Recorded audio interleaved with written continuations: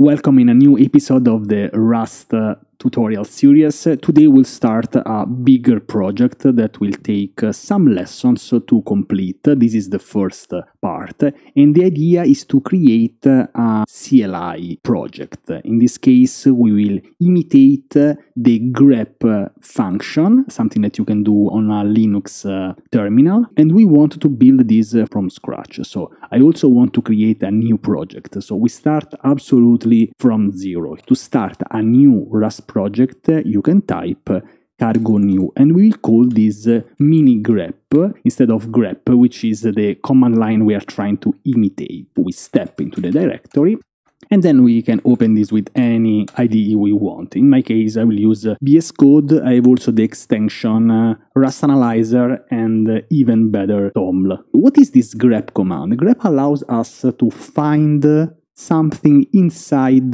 files and inside paths. For example, here I can try to use it because I already have this in this git bash terminal. I can type grep -r, which stands for recursive, so it's gonna look also inside the directories. For example, I can look for Java inside the src folder. And of course, this returns nothing, because you can see here we have just these three lines. If I try to type, I wrote Java, it's the same also for Java. If I try to look for hello, surprisingly, it's not find anything. And the reason is that this grep function is case sensitive. To actually find this hello, I should type here hello with capital H in the src folder. And in this case, you can see that it's finding this line. So this is a command used to look inside files and folders. Okay, so we are trying to recreate this, but we will use Rust. So we need some steps here. In this lesson, we'll focus on how to get inputs, because we want to create a command line interface with some parameters, as we did here, hello src. So we are building this project. The first step is to import the env module, because we want to work with arguments. Import the env module, and it's very easy. We can use this use keyword. Std stands for standard library, and env is the env module. We have a warning here because we are not using this env module yet. Please give us one minute.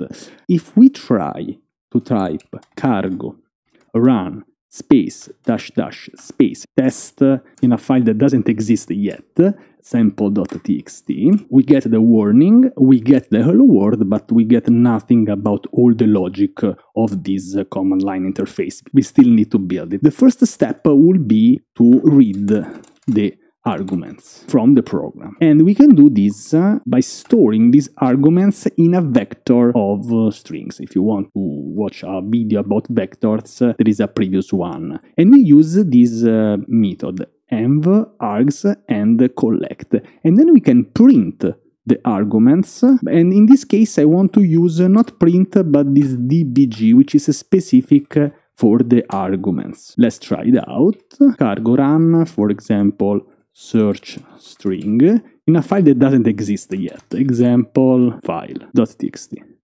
Let's read the output here. We have three arguments printed out, which might be a bit surprising because we have example files.txt, search string, but you can see that the argument at the index 0 is the name of the project itself. In the specific is also the path of where this project is running from. So we need to keep this in mind. Now we need to save the arguments somewhere and then print it, of course. Save the arguments in variables. We can put the argument 1 here and the argument 2 here.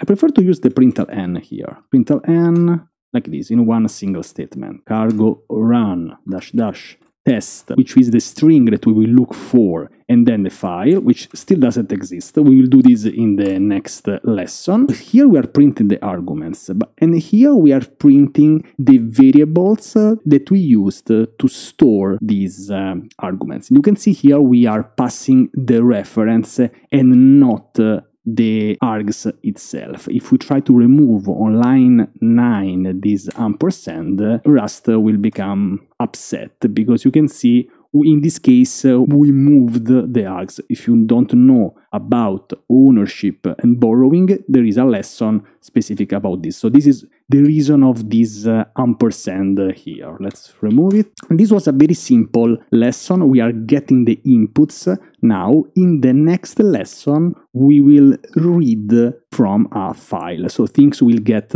more interesting, but here I wanted to focus on getting the inputs, store the arguments in variables, and then just print them out. We will start from here in the next lesson.